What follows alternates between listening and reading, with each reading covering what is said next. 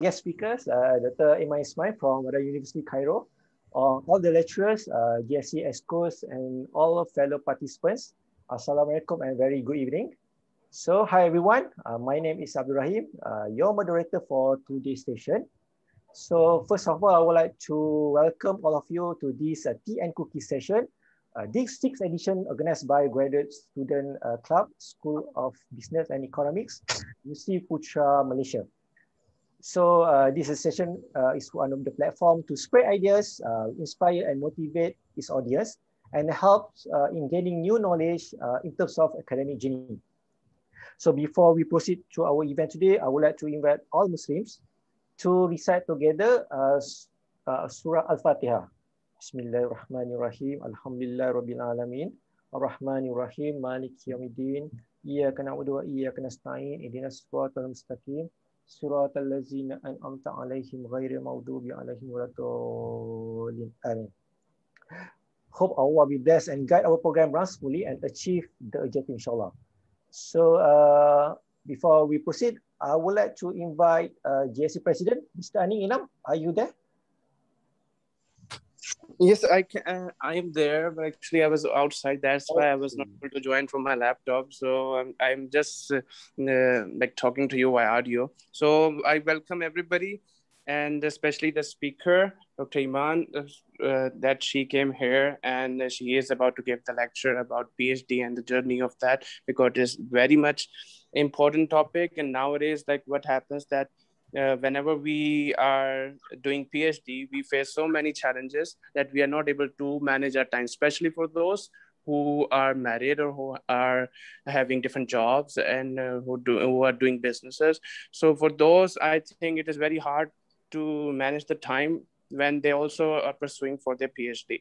So this is one of the very nice topic, and I think most of us will be so motivated to know some tips from Dr. Eman, so that they can implement those tips to themselves and can manage their time properly. So I just want to thank all the EXCO members who have done efforts for marketing and for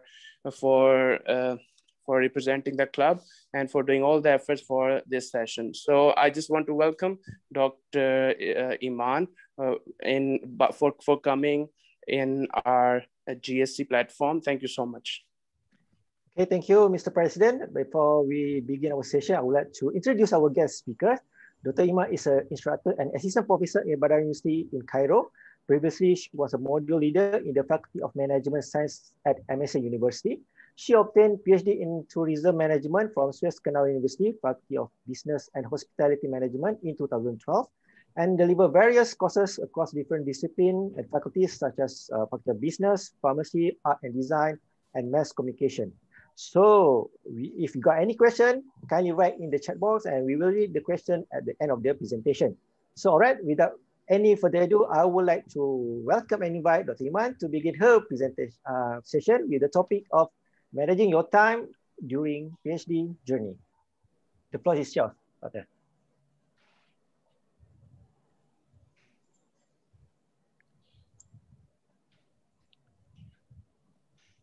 Morning, everyone. This is Dr. Eman Ismail from Cairo. I will take you today through the session on how to manage your time during your PhD journey.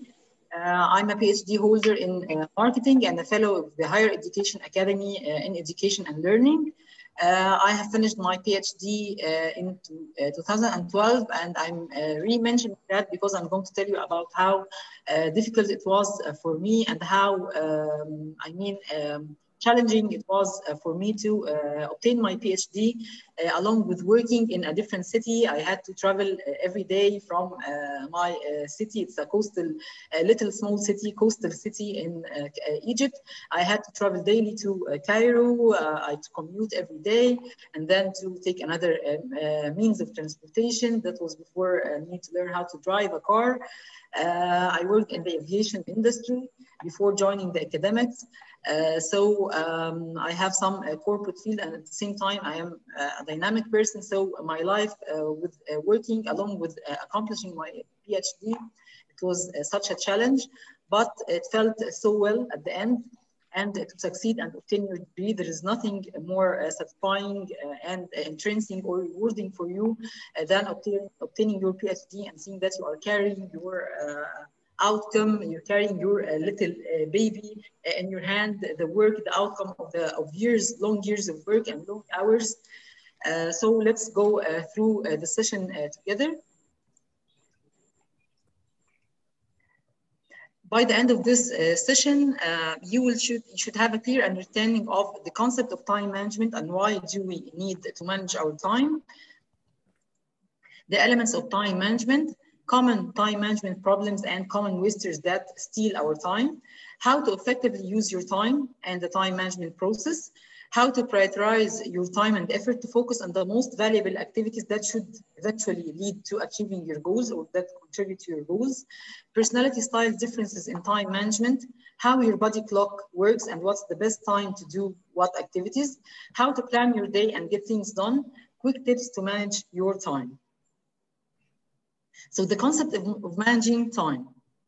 Time management is more about just keeping a calendar. Actually, it's about identifying your obligations, carefully considering what's important to be done or what's important to begin with, and how to carefully manage or divide your time among those obligations and priorities. It means taking control of your time, because time is an important resource of our day or of our lives. So you should be careful and taking control what amount of time you are spending in doing what activities. Also, time management, it is an art of arranging, organizing, scheduling, and budgeting your time. Just as if you have an amount of money that you should spend all, but you should spend at the same time in a careful manner. Skills of time management. Actually, the skills of time management, it differs from one to another, of course, but this is something that we can learn or that we can know how to master. We can practice daily, we can practice, and along with time, you will be more able to, or you will take bigger control of your time so that you can meet or achieve your goals and meet your deadlines. At the end, time management will help you improve your quality of life, actually, when you feel not stressed, when you are keeping good balance between your time and your work or your tasks. This will improve your overall quality of life and leave you more relaxed or unstressed. So what do we need? Why do we need to manage our time? Just as we said, we can conclude that the biggest aim or benefit of managing our time is reaching our goals. I believe there's nothing more important for any of you than obtaining their degree. So by using or implementing time management, you can save your time, reduce the stress, and achieve the work-life balance. Increase your productivity, which means that you will, with the same amount of time that you got, you just by careful dividing or careful implementing of this, of managing your time, you will achieve a bigger work output of the same day to function more effectively and make the best use of your resource, which is time here. So the elements of time management, the first thing is that you should be aware of your time. You should be aware of your time, how much time you have left after doing all your activities, your important activities, of course. What are your biggest time wasters? What are your priorities that cannot wait to be delayed or that cannot be delayed? How to be committed and self-manager for yourself. How to carefully manage your resources, how to smartly set your goals and track those achievements, how to plan and monitor your plan, evaluate your planning skills, how to re-correct your plan or correct the deviations. So at first, what we should do is that we should list down all the activities, the daily activities that we have to do.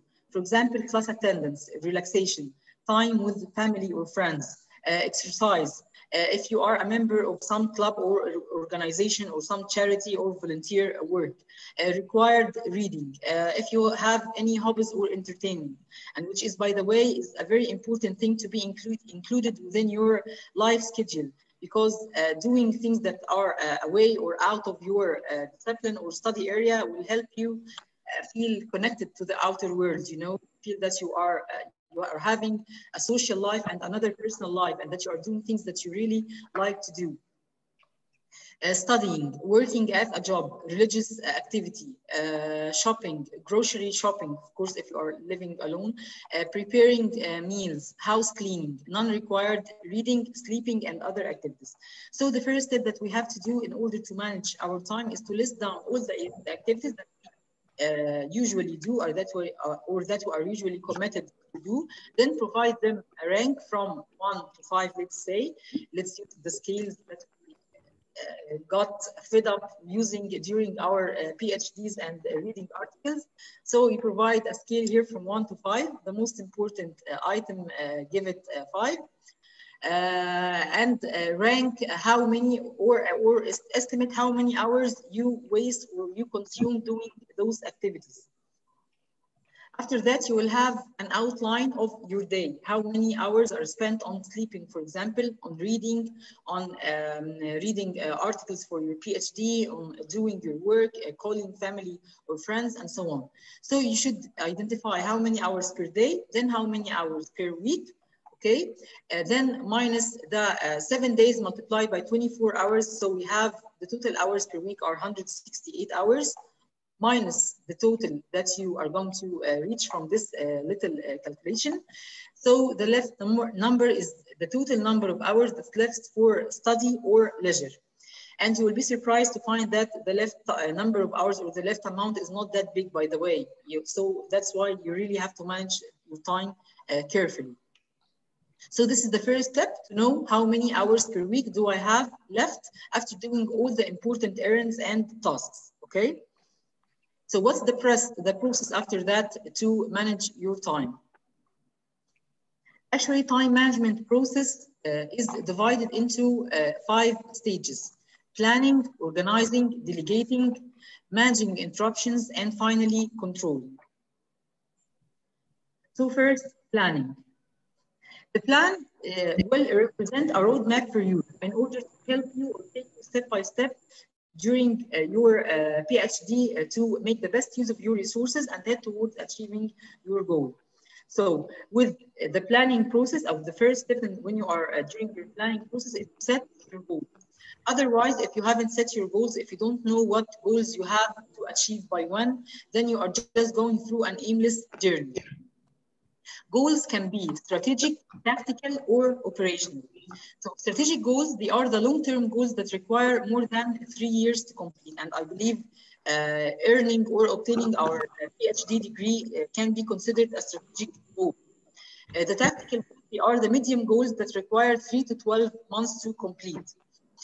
Operational goals, they are the short-term goals or the exact operational steps that you have to take in order to achieve the tactical goals, which will at the end achieve the bigger goal, which is our strategic goal, inshallah, which is obtaining your PhD. So the operational goals, they are the actions, the steps that consume a few hours to a few days.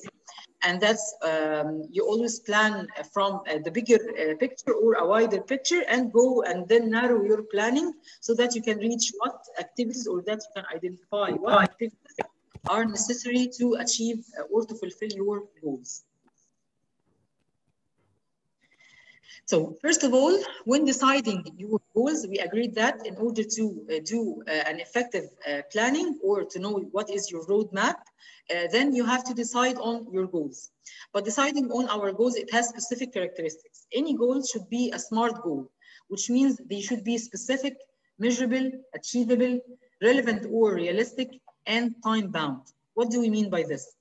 So specific goal means that you should exactly identify or specify what do I need to do. For example, I need to finish the first chapter of my PhD. So if I just say that and leave it like this, then it's not a SMART goal, and it's vague. It doesn't have the rest of details that are necessary to view or to set the operational steps for achieving our goals. So I would like, or I want, or I need to finalize the first chapter of my dissertation, okay? Measurable, I said that I want to work on my PhD and I specified that I will measure, I just need to finish the first chapter. Okay, achievable. Yes, it is achievable because it's relevant. It's achievable and relevant actually, because achievable because I'm just specifying that it's just one chapter. So I didn't say I will finish my whole PhD dissertation this semester or this quarter of the year, for example. I just said that it's one chapter. And it is realistic because it's just one chapter, and time bound, I should specify by the end of which time will I measure my success in achieving this goal or not. For example, I will finish the first chapter of my PhD by the end of the next month, for example. So this is a specific goal. It is measurable because I said that it's just one chapter of my PhD. Achievable because it's not that big, and it is achievable. I am an academic researcher at the end of the way. Relevant and realistic. Relevant to my work, for example, which is my big goal, and it contributes to my long-term plan or my big strategic goal. And time bound. So if this month passes, the next month passes, and I didn't achieve my goal, which is accomplishing the first chapter of my PhD, then I will be able to say or judge myself that I failed to fulfill this goal. So any goal should be specific, should be, you say the quantity or the part of the goal or the part of the plan. Is it a big goal, or you broken your goals into smaller ones? You should be realistic about achieving your goals. They should be, of course, relevant to what you are doing, or relevant to your long-term plan or your bigger strategic goal. And it should be bounded by time, means that it is attached to a specific time, so that after this time passes, you can either judge yourself whether you succeeded in achieving this goal or you haven't achieved your goal. So you have to reschedule or replan your goals.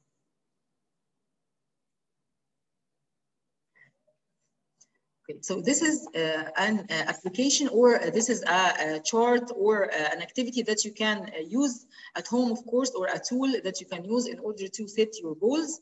You should mention all your goals that you would like to achieve here in this area. Specify exactly how would you achieve, or how would you go about achieving those goals. Each goal should be specific. Measure what is the item or the part or the partition of the goal that you would like to achieve. Attainable, you have control over achieving this, or achievable. Relevant, why is it applicable to your life? And you should always start by the goals that will contribute to your big dream, or to your biggest goal, which is, of course, as we said, our PhD.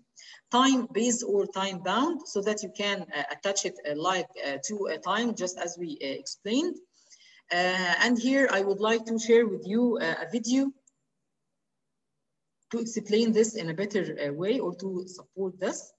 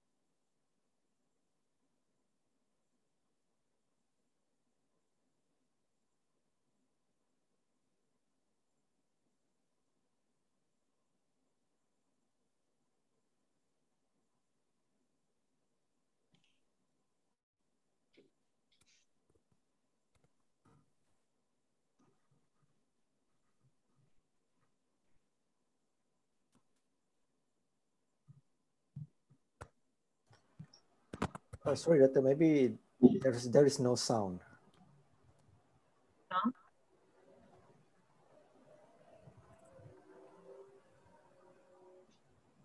We can see the visual, but then there is no sound. I think that there is no sound. Yeah, there is no sound. So what could be the problem? I mean, I have the volume loud here. Actually, doctor, I think you have to allow for the sound in Zoom. I think so. That will resolve the problem. Resetting, yeah.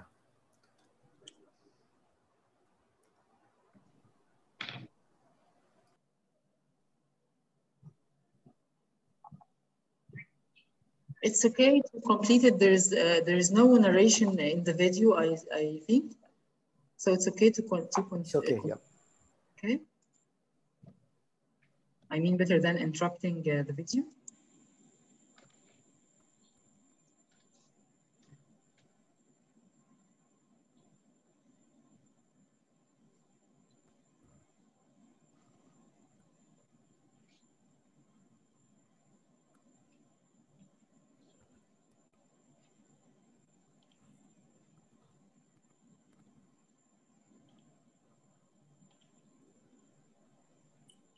Maybe doctor, when you share this window from Zoom, there's an option down there on the left side to also allow for the audio. So I think so.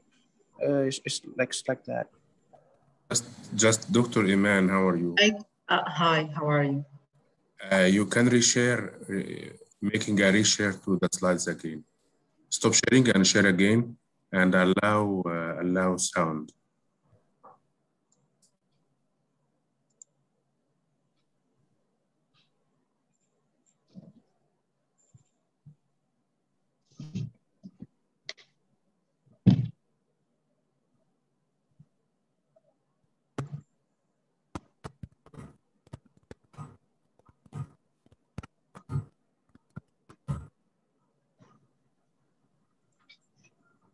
So now I'm sharing, okay. So share screen. Yes, maybe you can reshare. Okay. Hopefully it'll be okay.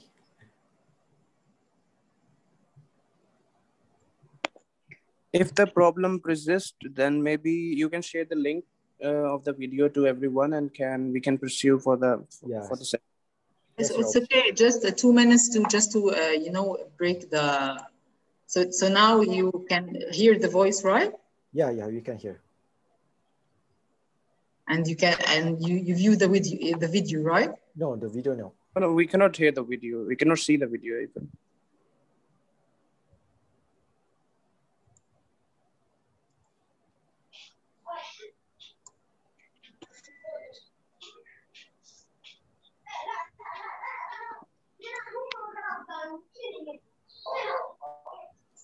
ممكن يا دكتور حضرتك تشارك الرابط، يعني نسخنا الرابط حطيه في الشات. اوكي اتس اوكي. هو بس الفيديو اصلا كان قرب يخلص، يعني هو بس عبد الرحيم اللي قال لي احط الصوت. هو الفيديو كان اوريدي قرب يخلص، يعني جاست ا تيب يعني. اوكي يعني انت لخبطتني اصلا. Go ahead دكتور go ahead. Okay.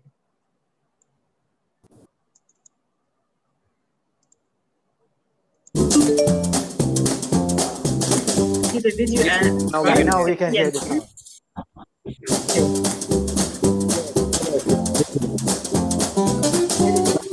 See, right? Doctor, we cannot see.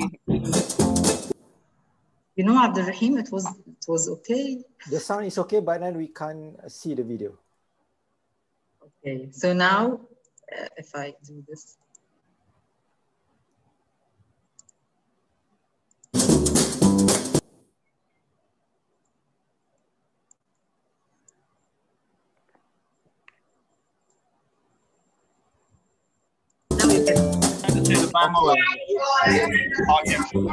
Now everything is okay. Wow.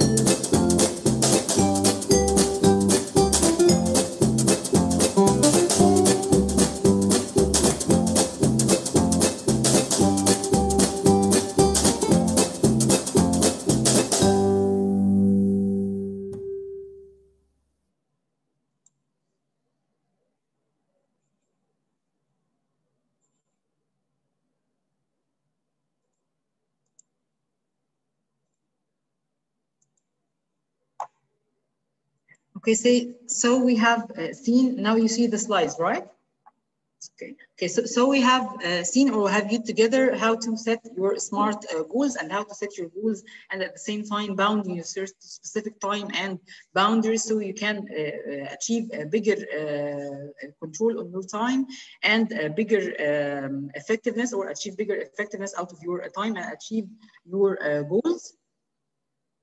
So the second thing, when you are setting your goals or listing down your tasks, to start with identifying what's urgent and what is important. Okay, so some things, urgent tasks, they demand immediate attention. However, it doesn't automatically make it important. So let's agree that the important tasks are the tasks that are going to add to your final goal, which is going towards your PhD.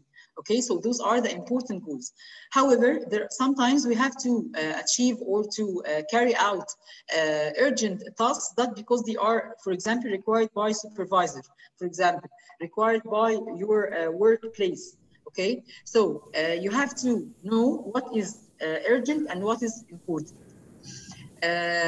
We have to specify the important tasks and start with them or keep with them our mind. And if they are urgent and at the same time important, for example, I'm going to, I have a seminar next week and I'm going to present the amount of work that I have achieved so far in my PhD. So this is urgent and this is important. Important because it achieves or it contributes to your final goal, and it is urgent because it's next week, so you have to achieve or you have to go through a lot of preparation.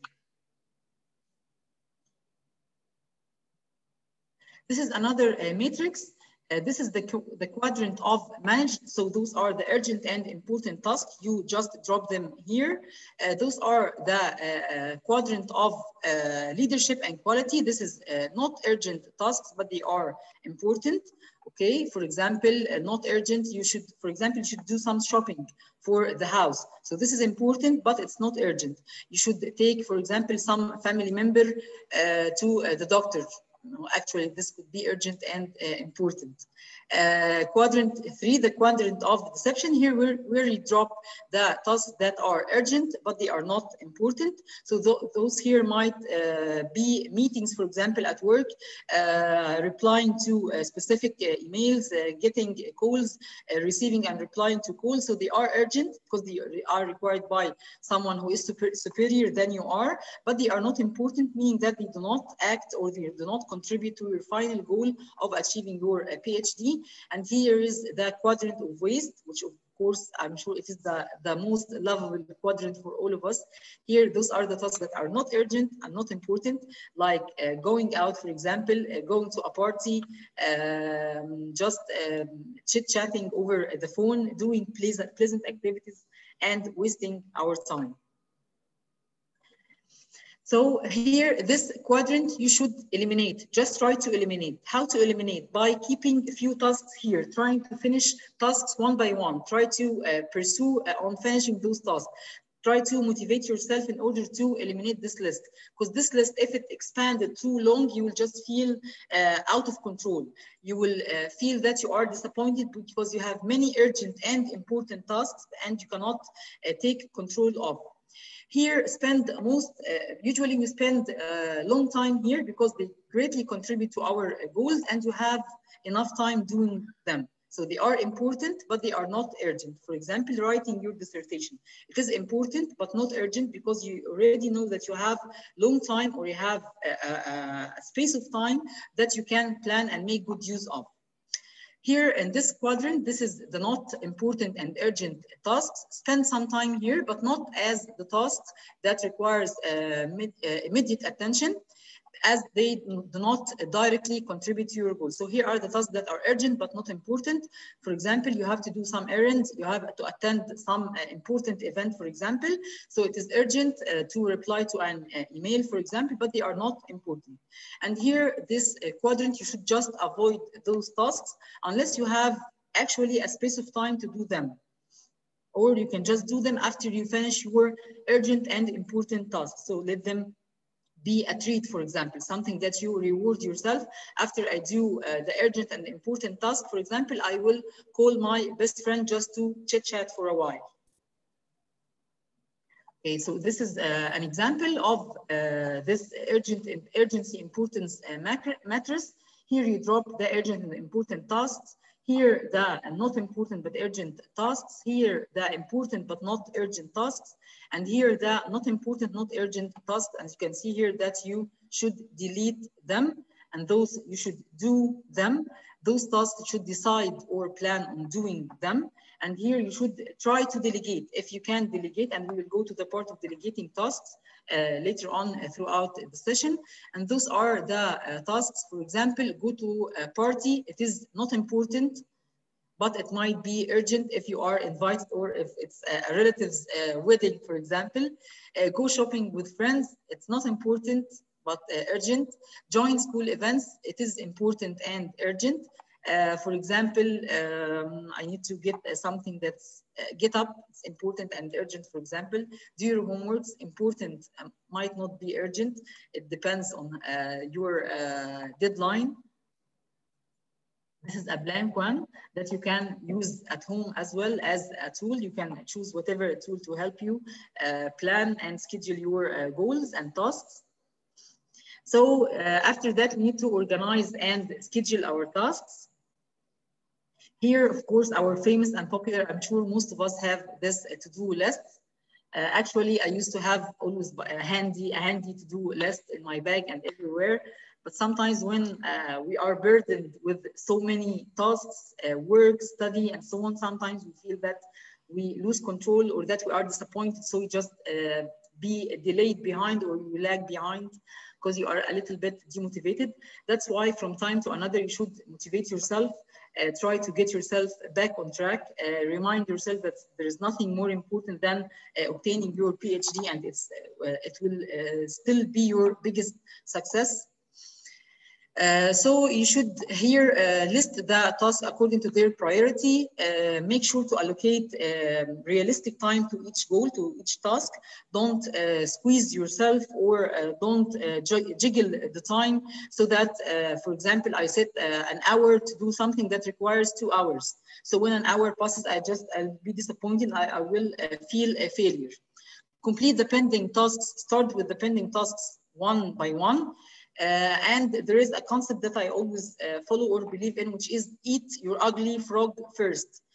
So if you can start with the biggest task that if you finish, you will just feel relieved.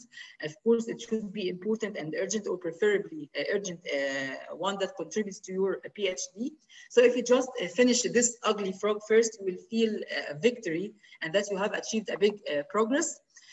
Do not begin fresh work unless you have finished the previous one, so one by one, so that we can feel victory and check corresponding to the task that we have already finalized. Take the ones that you have completed and ensure that you respect the time you specified for yourself. So if I said this requires 2 hours and this is the realistic time for this activity to be done, so I have to try to respect and stick to those 2 hours. Okay. Be self-driven, which means that you should motivate yourself, set the deadline for yourself. Always think that there is nothing important, really, there is nothing important than your study, than your future. Nothing is important. I used to take off the plug of the telephone back in the college when I'm about to study, unplug the telephone, the landline, of course, I'm speaking about this, that was long years ago. Now, if I committed myself to studying, then I should just leave the mobile aside. Do not wait for superiors to ask you every time. For example, do not wait for your superior at college or your supervisor to ask you about the pending work or the pending task each time, which means always tell yourself and try to be self-driven. While you are scheduling, it's important to include tea breaks or a break in general, time for net surfing, checking your social media, changing the status, time for personal calls. Know that you are not a machine. You cannot just work 8 or 9 straight hours without a break. Assign at least 30 to 35 minutes break within your schedule so that you can go to the bathroom, stretch your body, call your friends and family, and so on. And it's preferably recommended to include time for unexpected things. For example, you as students and you are expatriates, many of you I know as can be expatriates from other places or other cities, you can just get a sudden visit from a friend or from a colleague. Maybe it's his break and he wants to waste his break or to enjoy and consume his break, but he doesn't know that this is your work time. So you can just be surprised with a door knocking or an unexpected visitor. So just assign specific time within your schedule, half an hour or an hour or something, so that you can be prepared to unexpected things, unexpected errands, unexpected calls, for example, unexpected visitors, and so on.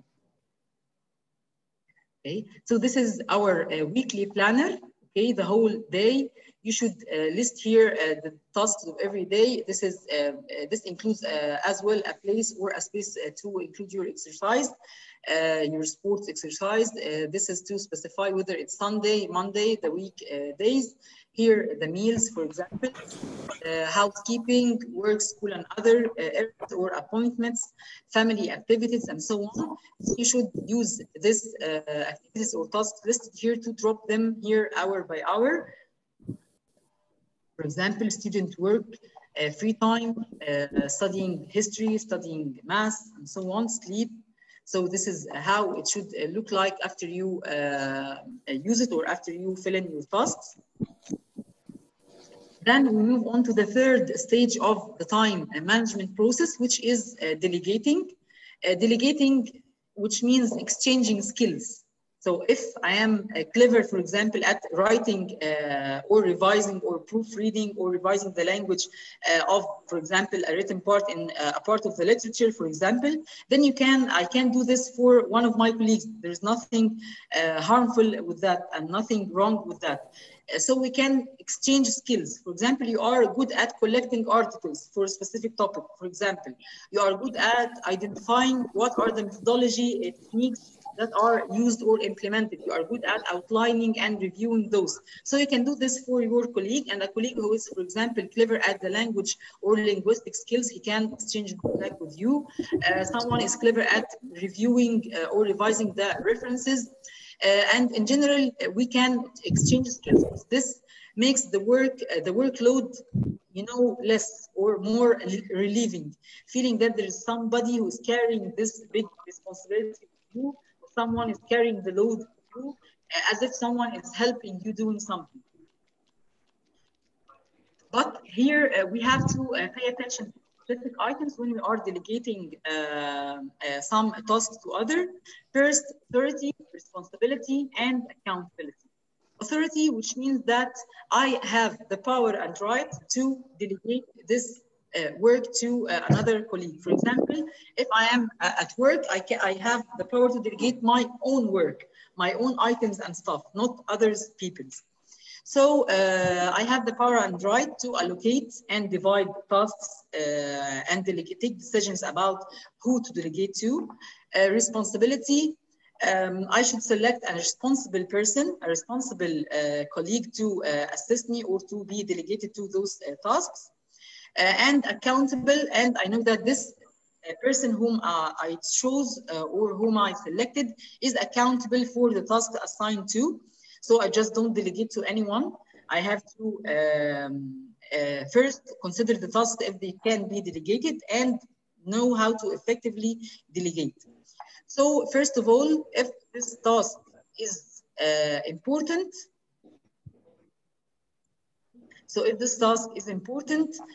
I have to do it. If there is nothing left to be done, I have to do this task myself, then just I will have to do it. So if the task is not important, just resist and dump it. If yes, it is important, so ask yourself, does this need to be done by me?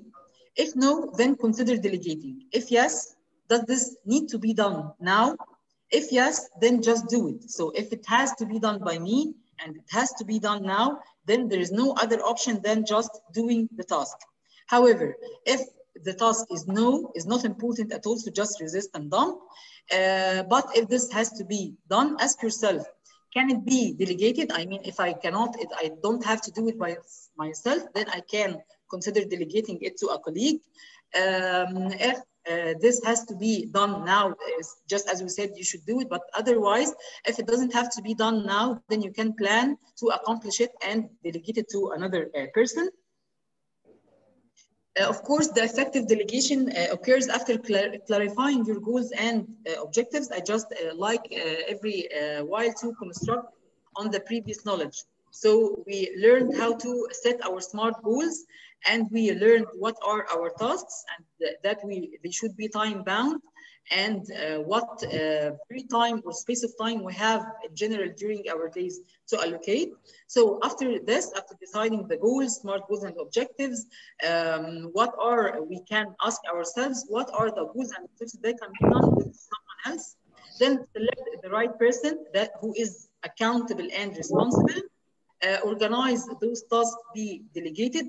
Make sure to provide your colleague or the person that you are going to delegate to with clear instructions, request feedback from him or from her, set deadlines and ask for reports or agreements or recap on the task that you delegated to, support and monitor where required, and at the end recognize whether the result of the delegation has achieved you or has achieved for you the required outcome or not. And of course, delegation doesn't mean that you totally take your hand out of doing the task.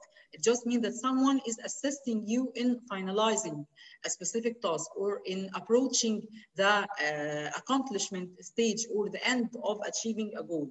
So you will have at the end to, of course, to recognize whether this result is the required one or not. And you will have at the end to revise the work because you are the one responsible for the task in the first place. Any questions so far? Okay. No. So let's proceed. The next stage is control, to take control of the time and to control the whole plan. So controlling, it means actually checking whether your plan is working and how you are actually using your time. So, for example, I have set goals and objectives, for example, for this semester, let's say a period or a duration of 3 months. After this, regularly, of course, I will not wait until the end of the semester. Regularly, let's say every week, for example, every couple of weeks, according to my set goals, I have to revise my schedule every now and then. And after this period of time passes by, I should identify whether there is a deviation between my planned schedule and my actual followed schedule. If I have achieved the outcomes exactly as I have set them or write them down, then I am successful in fulfilling my plans and goals and sticking to it. If not, then I have to do some alterations or amendments to my schedule so that I can ask myself, am I making progress? Which tasks did I successfully complete and which ones did I fail to accomplish? Is my energy level in balance with the energy level needed for the designated task? Which means, can I read 3 articles, for example, in one day, or just 1 article and I'm exhausted? So it's important to be frank and true to ourselves about our energy levels. We are different from each other. How much stress did you suffer with this plan? So if it was stressful and it left you with stress, then you have to make it a bit flexible. What are your most common time wasters and how much did you procrastinate, if at all? Procrastinate, which means that you just delay tasks, you just sit and relax, you lose time. So in general, controlling means monitoring and evaluating your activities after a stage of time has passed so that you can correct yourself, put yourself again on the correct track. Controlling also means to manage your distractions and interruptions. So one of our biggest distraction is over socializing. For example, someone who is social, he talks to everyone, he listens to everyone. There is no fixed break time. He might be shy to say no, for example. Telephone interruptions, the long calls, not being able to prioritize your tasks in an efficient or effective way.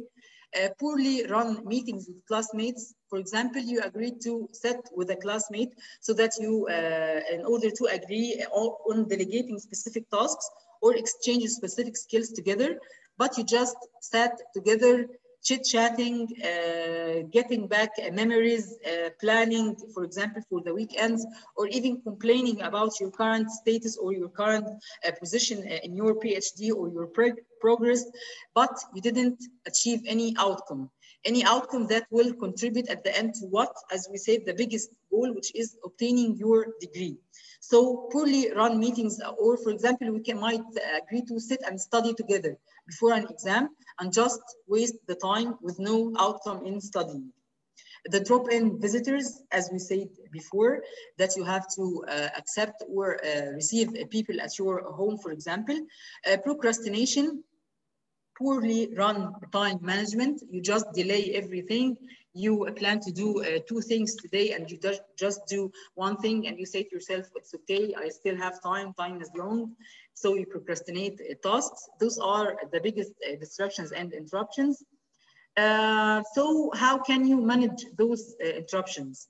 Other distractions, of course, before you study, you have to organize your desk. So in order to do this, just make sure to keep your desk organized after you finish studying. Just, the concept of the organized mess. So it is still messy and there are still many items on my desk or in my room, but they are organized, meaning that, for example, the books are piled on each other, the pens, the paper, the articles, and so on. So you always declutter your desk. Make sure to carry out a good filing system. You file your similar tasks or similar documents together. Manage the drop-in visitors. Learn to say no in a polite way. You can just reflect this by, a facial expression, or just be frank about, not a bad facial expression, of course, just a nice smile or in a polite and a gentle way. And you can just say that you are busy, or tell him in a way, or tell the visitor in some way, some gentle way, that you are busy. Manage your documents. If you just read articles and you already have them soft copy, you just can dump them or take rid of them, so that you don't get surprised that you have this big pile of papers that you don't need anymore. Manage your phone and emails. Try to terminate calls politely. Clear out your email from time to time. Try to folder names, or to label your folders by name. Classify your tasks, classify your emails.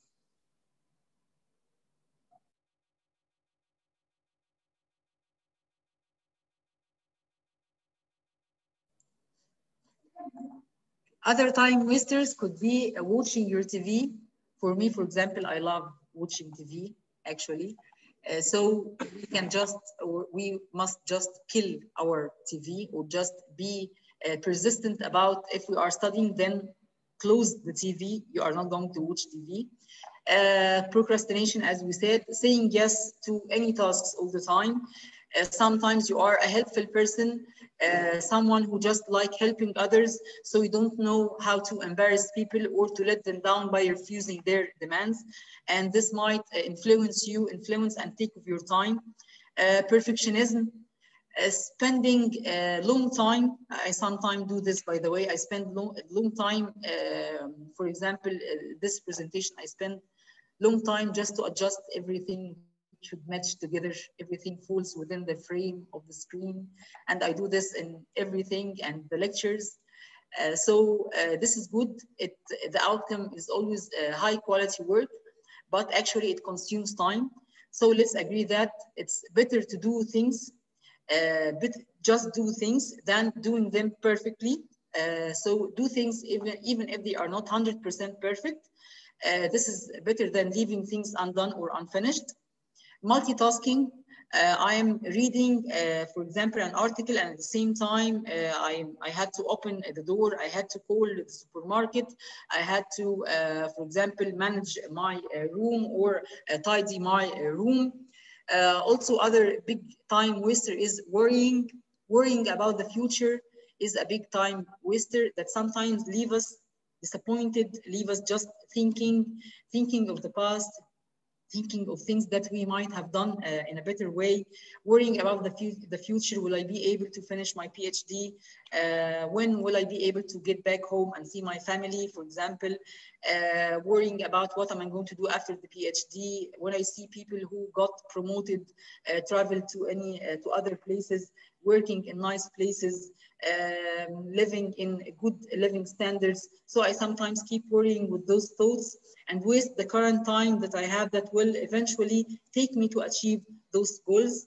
So just stop worrying and start working, or let's start put ourselves into action.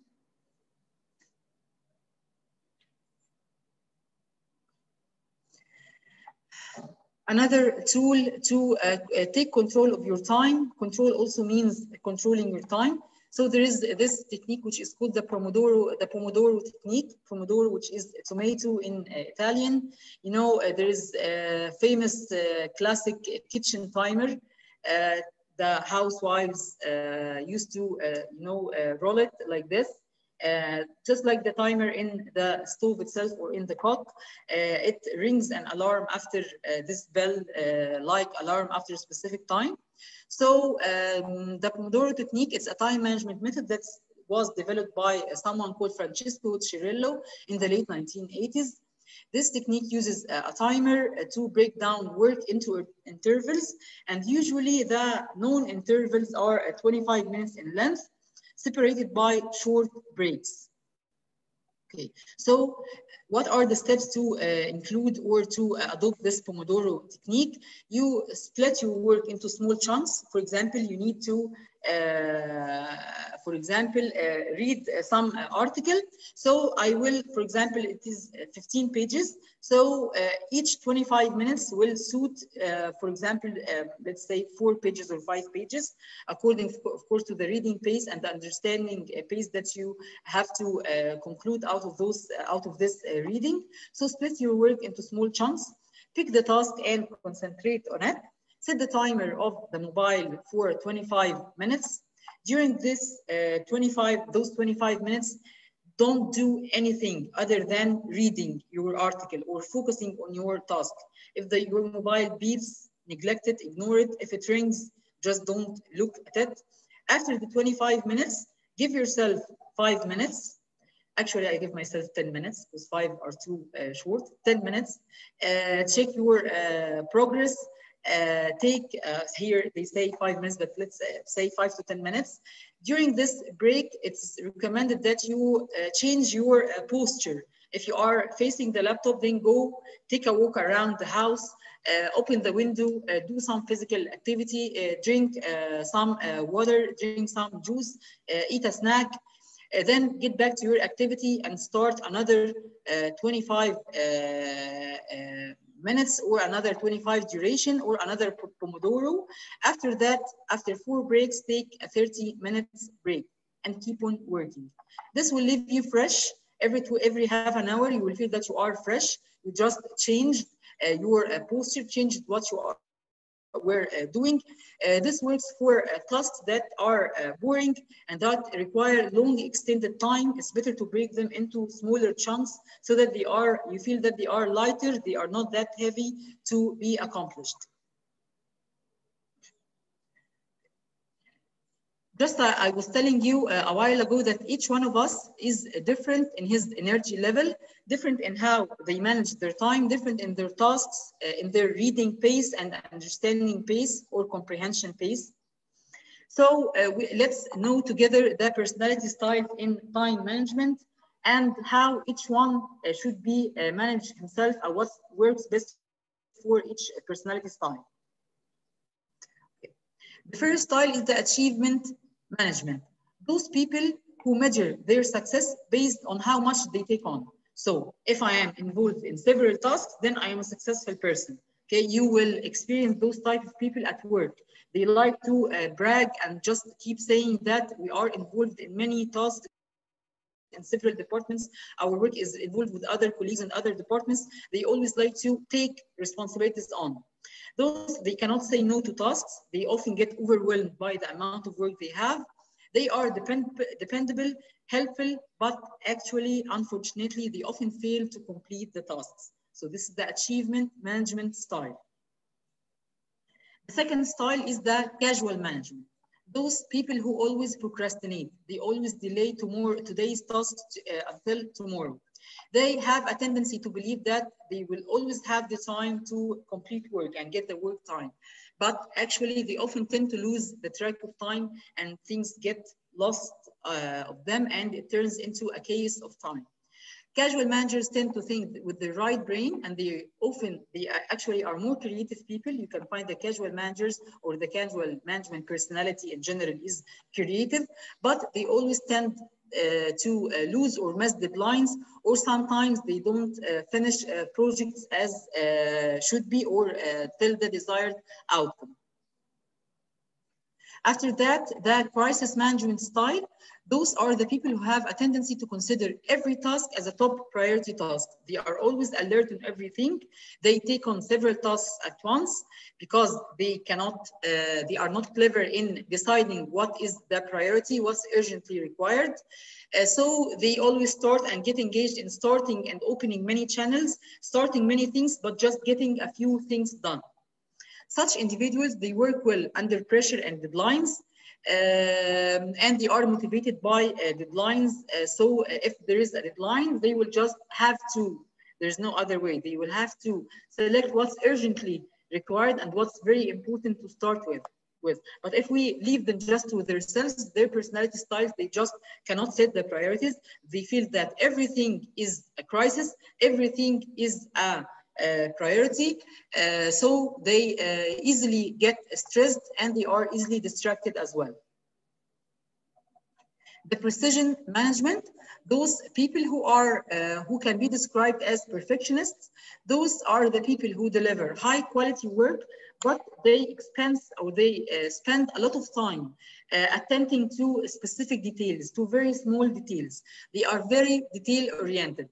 They tend to waste a lot of time and energy doing things that might not contribute that much, or that might not be that evident in the final outcome of the project. So they can be blamed for being slow.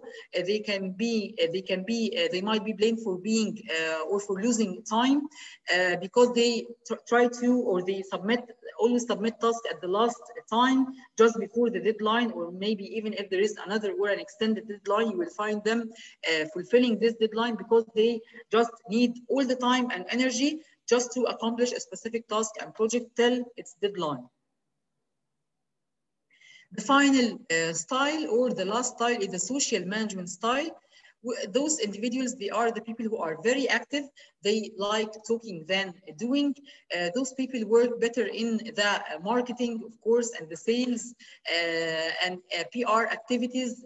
They are good at managing events, good at familiarizing people, or familiarizing the newcomers or the new students with the current status or the situation or the progress of the study, the nature of the study. Those people, of course, they lose track of time. They always busy themselves chit-chatting with others. They like to know new people, new personalities. But they actually are very good at brainstorming ideas. However, they often lose time and they often lose deadlines. So after we introduce the different personality styles, you should identify honestly and be true to yourself about which style are you, which personality style do you adopt. Doing that, you will be then able to know how to manage each style, or how to manage your style. And when, of course, in the future, inshallah, when you are a doctor or a lecturer lecturing to students, you will be able to identify the personality style that with the students you are delivering your teaching to. So, for example, the achievement management, they should always keep to-do lists handy together with them, and an events list to record the important events. The crisis management, those who feel that everything is a crisis, they should keep a desktop calendar so that they are aware what is urgent and what's not urgent. The visual reminders works best for them. After that, the casual management, those people who just lose time chit-chatting, if you remember, and like to talk and know everyone. The alert systems like alarms, the electronic reminders, the timelines, this will help them to be on track. The precision management styles, those people can be helped with the day planners so that they can be focused on the big picture, so that they don't lose or they don't waste time on small details, but focus on the big picture and identify the priorities all the time. The social management, portable alarms like the wristwatch or mobile alerts can help remind them to make their interactions short and get back to the task at hand. Sorry, the social management, those are the persons who like to know new people and get to know others. Those people, it works best to carry a wristwatch, mobile alerts, reminders all the time, so that they are reminded with the next task and the next, and to finish their chit-chatting or the casual meetings. Another way to take control of yourself or something that's important that you know is your circadian rhythm, which means that your body clock, the circulation of the time, when we sleep, when should we eat, when should we do physical activities, when should we study, and so on. So going deep into that, you should know that from 8 a.m. to 12 noon, this is the best time for cognitive or mental tasks, such as reading, calculating, problem solving. This is mostly efficient in the morning. And of course, this is a note to tell you, if you are a night owl, shift these times about 3-4 hours later in the day. Night owl, you know, those people who just like to work at night, they reverse their day and night time and start their day, and they are more focused at night. So those should shift those times about 3 to 4 hours later in the day. So from 8 to 12 noon, it's better, or it is the best time to achieve your cognitive task or finalize your cognitive tasks. From 6 to 10 a.m., this is the period of the short time memory. So if you are just about to go to a seminar or a presentation, it's best, or an exam, it's best to revise the quick revision in the morning. You will remember this if you are going to use this information just in half an hour or an hour or just short time post this duration. So from 6 to 10, it works best for the last minute reviewing for tests and best performed early in the morning. After that, from 2 p.m. to 6 p.m., this is the best time for manual dexterity, which means using your hands. So if you are keyboarding, do this at this time. If you are doing some hand manual activities, for example, fixing something at home, you have to go grocery shopping, for example. So you are going to use your hands, you are going to carry heavy items. So it's better to be done during this duration. Then from 4 to 9 p.m., this is the best time for your physical activity, because your muscles are in their peak activity time during this period of time, or during this time. Studies show that you will perceive the workout to be easier in the evening. During the evening, it will be easier for you to do your physical workout. And it is preferably to be done 2 to 3 hours before bedtime. This will also contribute to improving the quality of your sleep. So here, till now, we have identified the concept of time management, the elements of time management, why do we need time management, the process of time management, how to plan, how to organize, how to schedule, how to delegate, then how to take control of your time and of yourself, how to revise, or we knew that we have to revise our plans and schedule from time to time. So the most important takeaway tips that I would like you to encompass is to take action. Don't wait for the perfect time or the perfect weather or condition. They don't exist. Just energize yourself and start working on that purpose and start achieving your goals. Of course, overcome procrastination. Identify the causes of the delay. Why are you delayed? Is it because something you do not understand? Is it because something you need help with? Is it because of something you can delegate? Then just do it, but don't procrastinate. Stop multitasking. Just focus, a task by a task. You are not a machine. You should, if you started something, then you have to finish it. Set deadline, attach a due date for everything. There is nothing that even God, when he created the universe, it was within a specific time. So just attach time for everything. Record your current schedule. Start, wake up early, 30 minutes before your usual time. If you can do this, of course, I can do it. But if you can do it, then it will be much better. Use the waiting time effectively. For example, if you are commuting, you are using a bus, you are moving to your university, so you are on the bus. You can do something important. You can even say that your morning prayers, for example. You can revise something, have a look, download articles, so that when you get back at home at the end of the day, you can just read them. You can start reading them. Turn your tasks into habits. If you are used to a specific routine, for example, if you are used to doing exercise, then you will do exercise every day. You will feel that there's something that's not okay if you lost your gym for a day, for example. Delegate some work, just as we explained before. Block out social media, reduce the distractions. When you are focusing on work, then focus on work. Minimize the meeting and chit chat or the casual meeting times. Ignore phone calls and emails. Batch similar tasks together. Try to classify or to gather the similar tasks together. So there is familiarity among the tasks that you are doing. You are doing things that are similar to each other. This will make you better managed in better management of your time, and it will make you better relaxed. Learn to say no without feeling guilty. If there is something you cannot do, then don't do it. If there is an errand or some place some of your friends need you to go with you, need you to go with him, then just learn to say no if you are busy. If you have something more important that contributes to your goal, if you have something that's urgent for your study, then just learn to say no without feeling guilty. Also, another important tip is to learn skills beyond your profession. Get involved in some activity, learn something, keep a hobby, read something away from the academic reading. Implement, for example, the least thing that you can do is to exercise, which will also be another skill or a sports skill beyond your profession and study. Of course, keep work-life balance between the academic schedule, the social life, and time alone, time for yourself. You know, as you get older and you proceed in your life, you will feel that sometimes the time just for yourself, you're just sitting, not talking to anyone, not having to do anything, just half an hour, relaxed, peace of mind, just thinking, visualizing.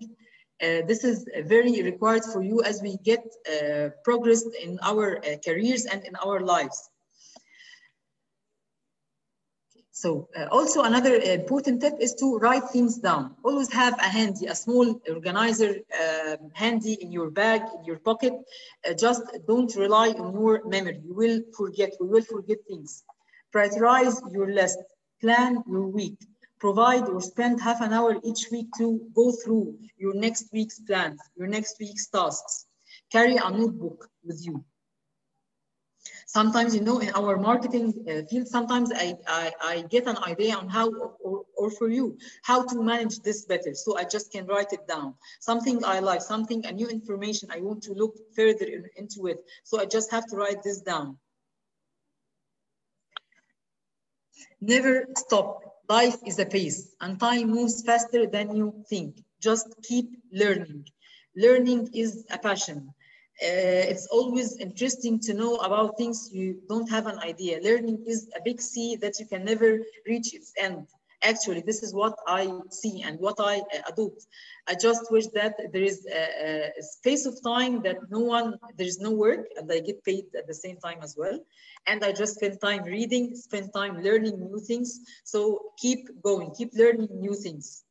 Be realistic, not imaginary. Realistic in the time needed for each task. Don't juggle many things together. So be realistic in estimating the time for each task, but don't be realistic in dreaming. Just dream big. If there is something you can dream it, then it's sure that you can achieve it or you can reach it. If you want to be if you want to go to a different career, learn a whole new skill in your life after your PhD, work with two things together. Whatever you want to do, you can do it. So dream big. Disneyland was built in 366 days from the groundbreaking to first day opening to the public, which is a motivator for us to know, of course. After that, I would like you at home to do this self-assessment for yourself. Answer yes or no to the following questions. Have you estimated how many hours you need to study this semester? Get back to the first activity in this slide, those slides, whether when you were asked to calculate the time necessary to accomplish each task and what are your important tasks in the first place. Do you tend to complete your assignments on time? Of course, you have to be frank with yourself here. Have you estimated how long it takes to, for example, read one chapter, one article? Do you begin working on long-term assignments at the early in the semester, or you just leave yourself to the approaching deadline? Do you make lists of things to do in your head rather than on paper? Of course, it should be in your head, but of course you should write them down in your paper so that they are put into action. Do you participate in social activities when you know you should be studying? Do you schedule time to study for exams? Do you have a job that requires more than 20 hours a week? Do you know what tasks you are going to do when you sit down to study, or you just start thinking and visualizing at the time of studying? You plan last time planning. Do you do the assignments from your favorite class or favorite part first?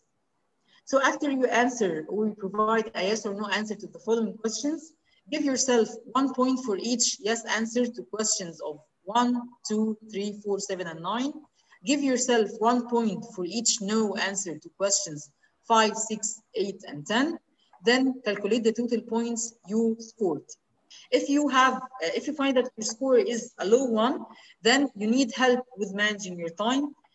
And know and be frank and true to yourself that you are really wasting your time. If you scored a high score, then you are effectively using time management techniques. Now I finished my session. If you have any questions, I'm here for you. All those tools you will sure get access to, or you can obtain from the organizers of this session. And it was just a pleasure being with you today. Thank you very much, Doctor, for the sharing. I think there's a lot of useful point that we highlight. Maybe there's I still remember how you use Pomodoro technique as a useful method to be applied. How you understand your body clock is also important, because you can utilize the best time for study, reading, and also to find articles. And yeah, you need to learn new skills beyond your profession. I think this is one of the crucial point that you highlight, because you have 3 years in PhD journey, so you need to find something different and useful after PhD, right? So there's one question that been posted in the chat box. Maybe I can read for you. Okay, this from Sarmat. The question is time consumed per day the rate limiting step in the self-satisfying or the knowledge acquired rather than time utilized? Sorry, can you repeat the question again? I repeat again. Is time consumed per day the rate limiting steps in the self-satisfying or the knowledge acquired rather than time utilized? Or is time consuming about satisfying, self-satisfying, or the knowledge acquired rather than time utilized?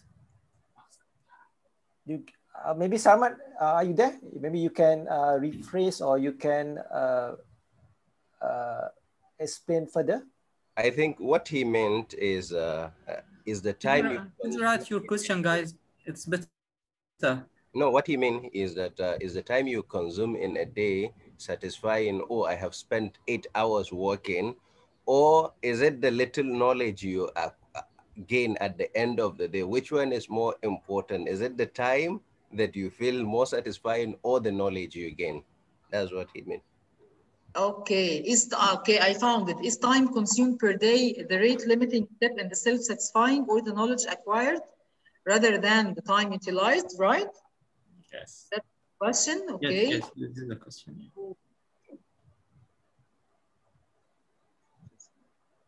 Actually, both of them self-satisfying because you feel that you have accomplished real life goals. You have accomplished tasks that are going to contribute to your goals. And by the way, sometimes it's just not about knowledge acquired. Knowledge acquired, if I have acquired new knowledge related to my PhD. For example, I might have other tasks, for example, doing some chores for the house, tidying my house, looking after, for example, my baby or baby, searching for a babysitter, for example. So those don't add to your knowledge, but at the same time, they will leave you satisfied because you are, for example, sitting in a tidy place. You have accomplished your tasks, your chores, your home chores. So it depends what task we are talking about. If it is about related to our study, then it will be both, of course, mainly self-satisfying, accomplishing your goals and finalizing your tasks as per the schedule, of course, it's self-satisfying. Knowledge, if you acquire knowledge related to your study, not knowledge if you were doing something that's not related to your area of study. I hope this answered your question.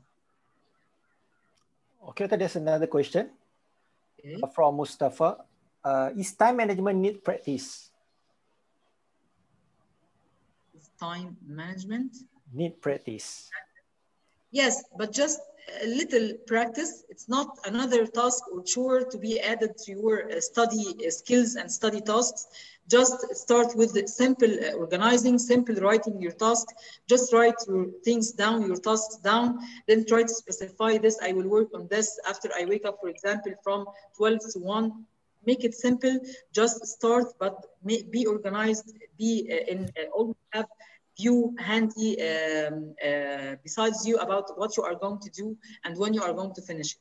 But don't make it complicated. It's not another science to be learned.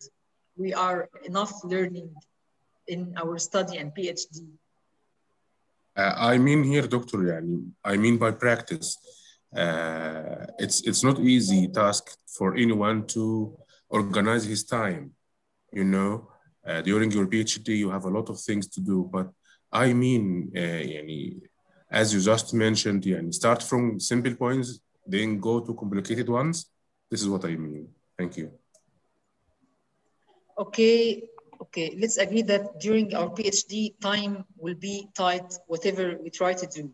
And if you calculate the remaining time at the first place that's left for your study and leisure, you will be surprised that we waste most of our lives in sleeping and in going from a place to another. This is the biggest time, the biggest hours consumers of our lives. But at the end, we agreed that we have to finalize our PhD, so we have to do it. And we have specific time to do. So we have to take control of our time. We have to motivate ourselves. I would say that looking at the outcome, the big dream, I will be a PhD holder.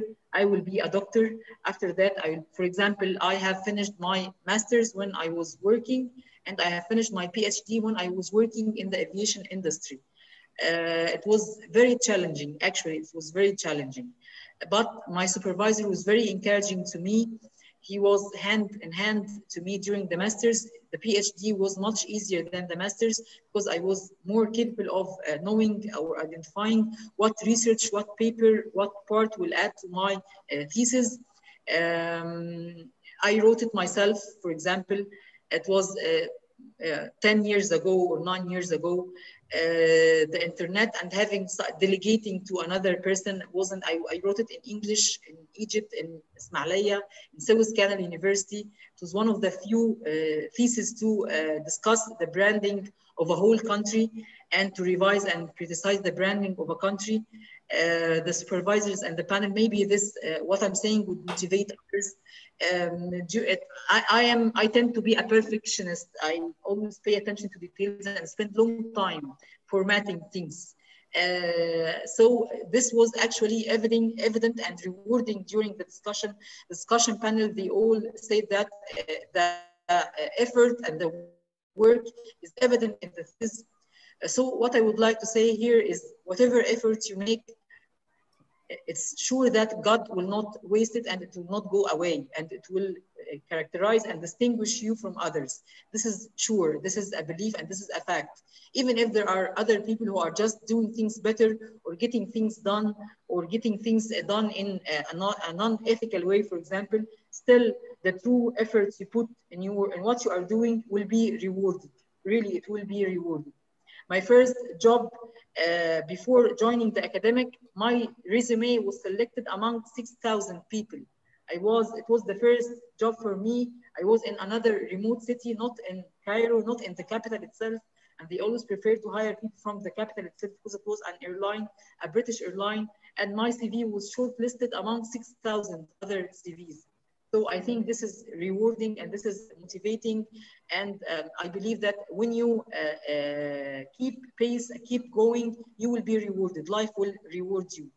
Thank you very much, Doctor. Kindly, you are a unique professor.